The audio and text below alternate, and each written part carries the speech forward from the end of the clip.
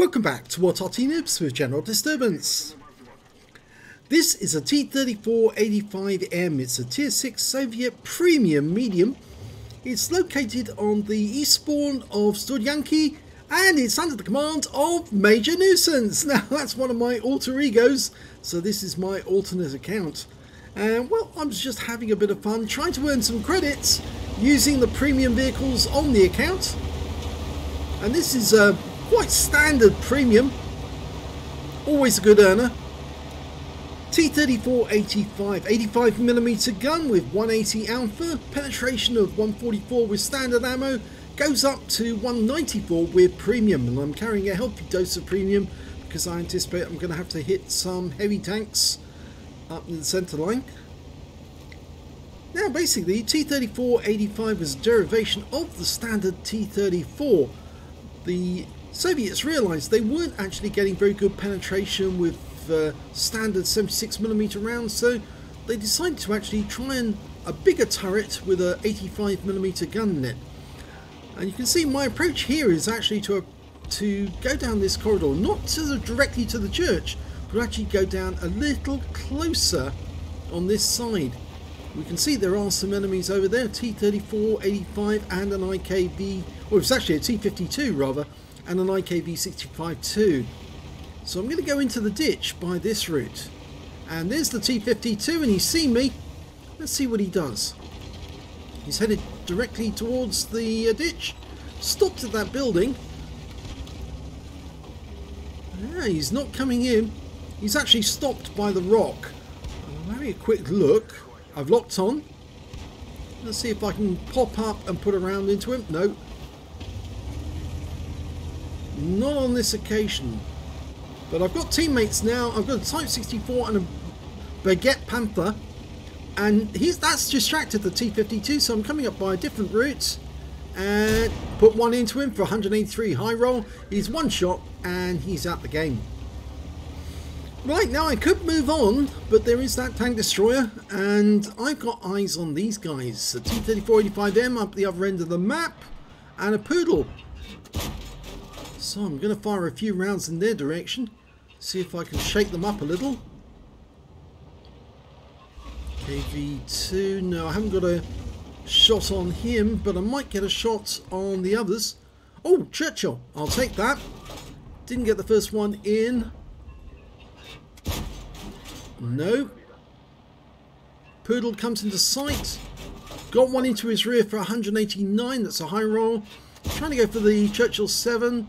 The other T-34-85 is spotted, but I think he's behind a wall.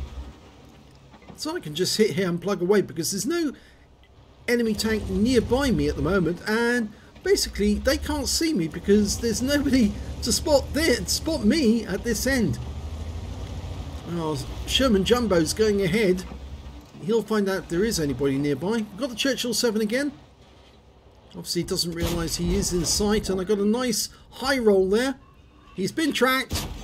I get another pen. I'm using the APCR to get good pen on him. Oh no, I shouldn't have fired that one. That's wasted ammo. Can I get shots on the KV2? No. Poodle, no. And the T-34 is behind a building, so I'm going to have to go moving on if I'm going to get some damage on the enemy. And well, the way you actually approach the enemy, oh, I was spotted there, is difficult because if you do leave gaps between the buildings, you sit between the gaps between the buildings, you allow the guys up the other end to get shots on you. I was spotted, so I pulled back. I'm now going to try and shoot that T-34-85M, but I didn't get a outline, so moving on. The AMX 12 ton's gone a bit close. Oh, he's found the IKV-65 too, and he's killed. There's a T-150 nearby as well. I've still got the APCR loaded, which is good. One into the T-150, low roll.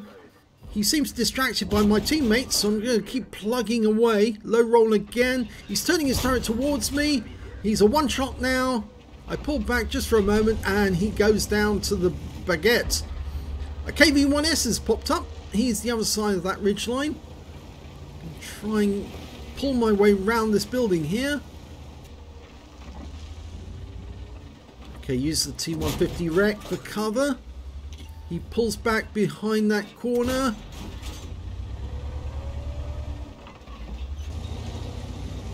Okay, we can try and creep up on him, but I think there might be some of his playmates around the corner.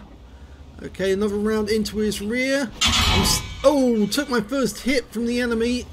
164. There's the T-34-85. He's just bounced around off me. Note that didn't work. I tried auto-aiming, but it really should have been manually aimed, that one. Okay, just everyone's approaching him at the same time. He's got 3 targets to pick. So I've got a 33% chance that he's going to pick the wrong target. And I'm going to get him. I've reloaded the standard AP.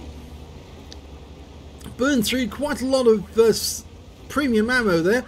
Yeah, he did fire at me, but he bounced off the side of my vehicle. And now I'm going to get 3 shots at him. Oh, he put 1 into me. Go for the RAM. Gets an extra 126. He's now 1 shot and I finish him off. We've got a Hellcat and an 88. Auto aim onto the Hellcat. He's gone down to the Baguette. Was it the Baguette? No, it's our 88 who got him in the end.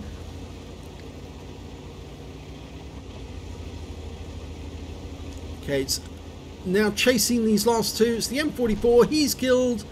Last one's the 88. I'm going to get something out of him, I think. Hopefully. Yep, 1 round into him. Go for the RAM. Unfortunately, I hit my rear of the Baguette. But we're just going to fire into his body until he's dead. And that's the end of the game. So, not a bad action. 2,454 recorded. Let's have a look and see exactly how we got on. Well, it was only a second class tank for major nuisance in the T-34-85M. I managed to get a fire for effect for doing more damage to the hit points of my own vehicle, and I got a bruise the medal for getting at least 5 critical hits. I only got 6 in that one, but I did get the high caliber for doing the most damage in the game, and my win rate was 4,661. If we look at the team score, we can see, yep, highest damage, 2,642, and the next high scorer was KB2 on the enemy team with 2,359. And after that, it was the M44 on our team, managed to get 2,101. I actually sent him a message, congratulations, because he got a Confederate out of that one. So he was hitting a lot of the enemy and picked up a lot of useful damage to help us win the game. When it came to kills, it was actually the Baguette who did the best with 4 kills. Then came the 88, the KV2 and the 88 on the enemy team. And when it came to base XP, it was actually the M44. He got 1,104 base out of that one. 1,082 to the Baguette, and I got 1,050. So yes, it was a good combination, this one. We were firing, doing a lot of damage on the enemy. Let's have a look at the detail report. 25 shots fired, 17 direct hits and 15 penetrations. It did help that I was using the APCR because that did give me the extra penetration that I needed on some of those heavy tanks. 2,642 hit points of damage, of which 743 were at more than 300 meters. So most of the shots were at close range, but there were some that were shooting directly alongside the length of the map, straight up at those tanks that were near the power plant. 5 hits received from the enemy, 3 of which were penetrations, 2 non-penetrations, and 360 hit points of damage blocked by armor. I damaged 7 of the enemy, killed 1, did 402 hit points of damage assistance. On a premium count, I earned 60,593 credits, and after repair, ammunition resupply, took away 14,154 credits.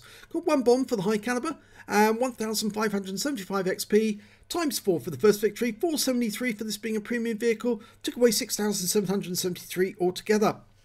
So I just titled this one Average Joe because basically I was just an ordinary player playing his way and trying to use the terrain against the enemy. Plus, of course, being the T-34-85M, it's quite a good little medium, a flanking tank. It does enable you to get places fairly quickly. Plus, of course, I was using the teammates that I was with to ensure that I could get shots on the enemy and the enemy would be distracted enough to allow my 85mm to do sufficient damage to take them down. If you enjoyed that replay, please give this video a like and do subscribe to our channel, please, and thank you for watching.